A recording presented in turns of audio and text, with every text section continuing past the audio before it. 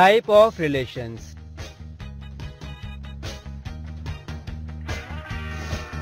In class 11th, we have learned concept of relations, functions, domain, codomain and range.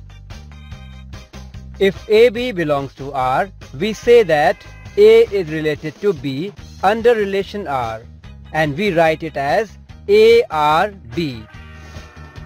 Now we will learn different types of relations and functions. We can define relations in same set. For example, relation in set A. We know that any relation in set A is a subset of A cross A. A cross A is Cartesian product of A. So there may be no relation along elements of set A, or all elements of set A are related. Thus, empty set phi and A cross A are two extreme relations.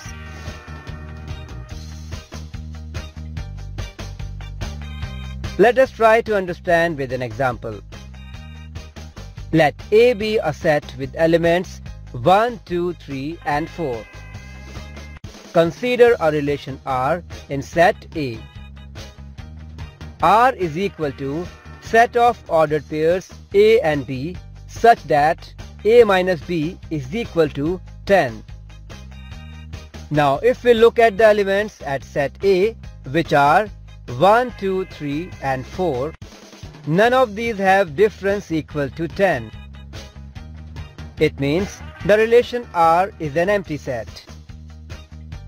Now let us define another relation R dash such that mod of A minus B is greater than or equal to 0.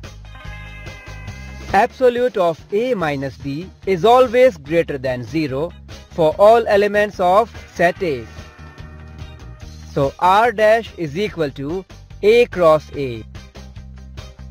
It means relation on A can have two extreme possibilities. It can have no elements to all elements of A cross A. Based on this, we can define these relations as empty relation and universal relation.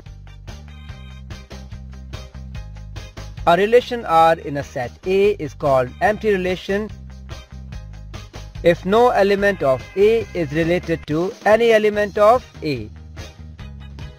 R is equal to phi, which is a subset of A cross A. A relation R in a set A is called universal relation if each element of A is related to every element of A, that is, R is equal to complete set A cross A. Both the empty relation and the universal relations are called as trivial relations.